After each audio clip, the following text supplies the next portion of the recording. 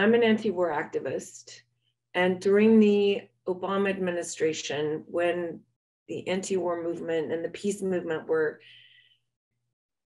shriveled to nothing because no one would listen, I realized that we couldn't end war until we ended the war economy. The war just served the war economy.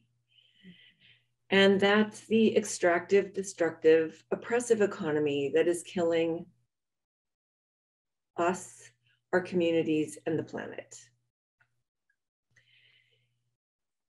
As I looked at it, I realized that at this time in history, it is our mythological flood. Every culture has a flood. This one is going to be a tsunami. The effects of global inequality, the effects of climate change, the effects of $2 trillion worth of weapons sold each year, and coming AI, those experiences on what we call humanity are going to be a violence like we have never seen before. We've witnessed it in whole cities, being burned down by fires. We've witnessed it in a flood in Pakistan that displaced 100 million people.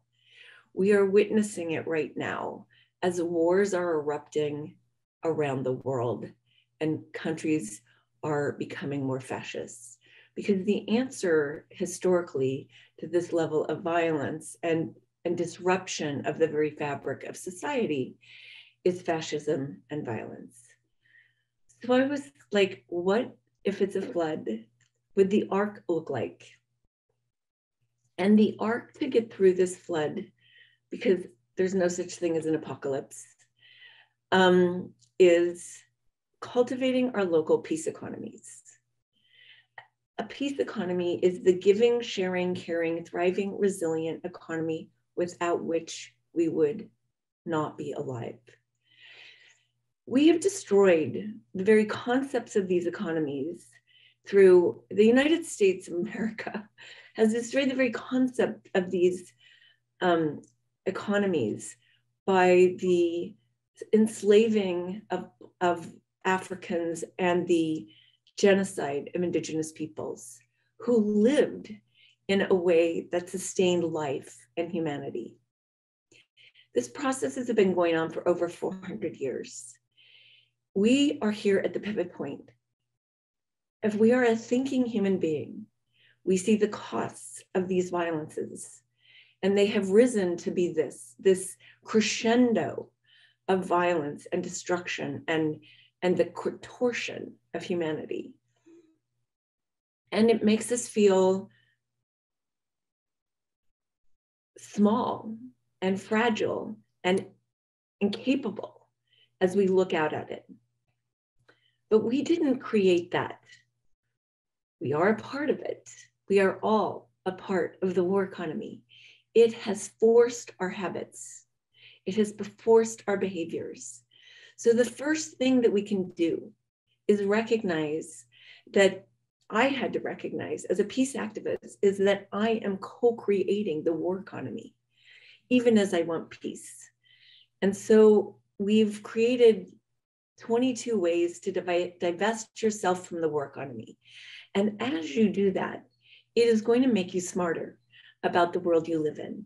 Now, COVID did a very good job of teaching us what's essential for life and teaching us how locked we are in an enslavement to the war economy. And many people are finding their way out. And these are tools to help us, A, take responsibility for co-creating the war economy, breaking our habits and patterns that do that, and spending the extra energy that we will have cultivating our local peace economy. And I call that home sweet home. You know, for us to be healthy, contributing, peace-loving, sharing humans, you kind of need a home sweet home, and it's in the brain. There's actually the way our brain works is when it's afraid and when it's it goes into patterns that are destructive to us. Because yes, you know, when you were afraid, you had to run from the tiger, but we've taken those primal activities and they're kind of on steroids. They're not even relational to the moment we live in. So how do we find a way to create a home sweet home for those closest to us? Because essentially the people that you can affect are the people closest to you. And those are the people that you're going to need when we are at the effects of all the things that we have put in motion, that no one seems to be doing anything to take out of motion. I mean, we've watched Congress be pretty much useless except to build the war economy for the last 40 years. And we know what the problems are. We suffer them daily. And people who are poor, people of color in the United States and around the world are suffering them the worst. So it is up to us in the empire, in the evil, you know, most terrorist, you know, the terrorist on the planet empire. It is up to us, if we feel a responsibility to that, to pivot, to change our habits, and to cultivate a local peace economy. Now, it's not a linear path, because the time we know comes out of the war economy. We know time as a tyrant. Time isn't a tyrant. Time is actually quite feminine. It's the circular. It moves from past to present to future. And it can teach us if we can be in the dance with it instead of being in the prison of it. And part of how the war economy works is imprisoning us in things, time being one of them. We have to take time back. When we're imprisoned, that takes us away from that space inside of I call it, you know, in our belly and our brains, because we're our body, our mind, and our hearts, and how to get back to being in relationship with all of them so that we can use all the tools we're gifted with to serve life. Because at the core, cultivating a local peace economy is about serving life. How did we get to this moment where we are so ungrateful, unrelational with this very thing that we are, which is life? You know, I think about the millions of years of life forming itself in various organisms and then in the form of this human, and how many forms of life had to fight for me to be here, had to think about how to create the space so life could thrive and expand and live in the fecundity of what it is this planet is, in joy and wonder and discovery. Well, you know, part of what the war economy does is it crushes our very capacity to experience this. It crushes our imagination and our creativity. We are creation. Creativity is who we are. And yet that's just been stolen and enslaved again by the war economy. And, you know, I always look at voting, you know, like, why do people vote against themselves? And then I realized we literally live life against ourselves. When I'm studying the war economy and the peace economy, it's like, of course, we're trained to do that in this form. We're told lies into the behaviors that have become addictions that we salivate at, even though they're at the risk of our own destruction. I mean, really creating the path to our own destruction. And it's not a person, it's a system that we're all participating in it. Some way worse than others, some less educated, some, and I mean, I want to say not less educated because lots of people are educated that are pretty stupid.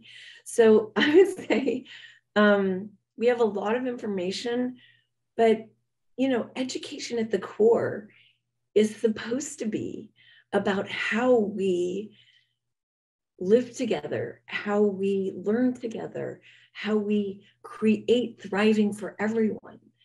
So if education has been perverted to teach us how to destroy each other, I say let's throw that education out. You know, we need the education that helps us think critically and that helps us think with all of us, with our mind, with our hearts, and with our bodies. And that's been literally violently extracted from humans that are born, you know, and we, in the edges, we can find it, but it, you know, the powers that be and the structures that want to survive work to destroy it. So it's a, you know, even a good, it's like, how do we find new lenses to see with? And one of those is when you get information, finding out what use is this information. Does it serve life? Does it serve thriving? Does it serve peace?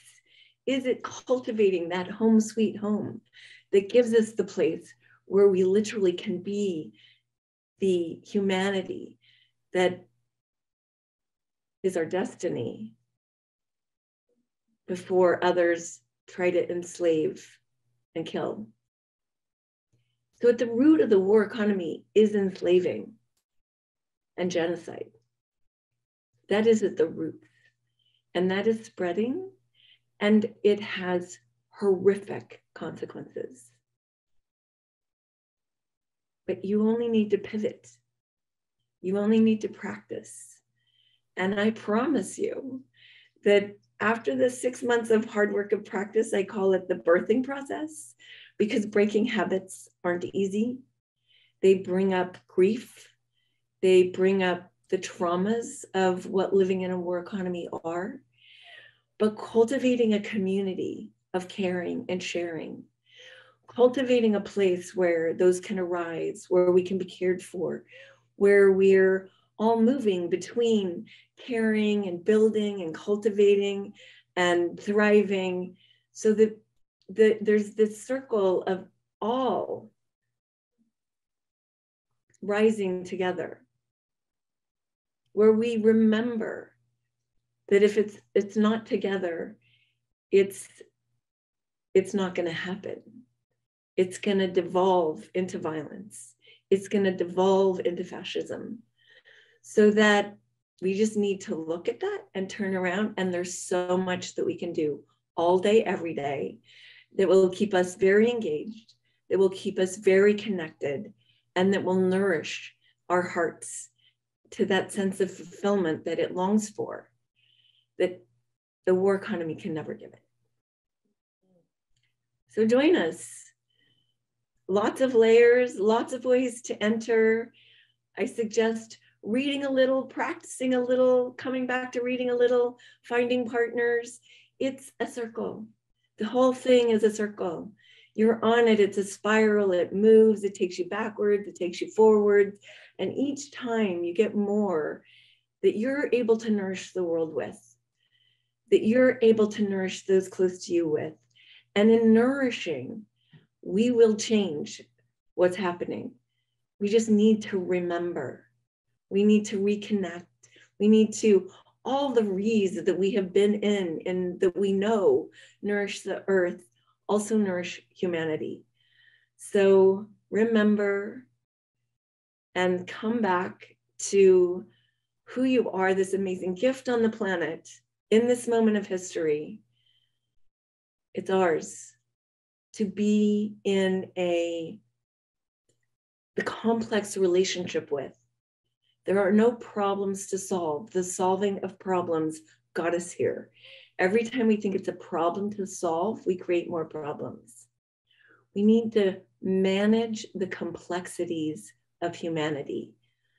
A thing that we will never understand, it is so complex, but a thing we can be in relationship with, in awe of, and in celebration of. So join us. We'll take you on a beautiful journey.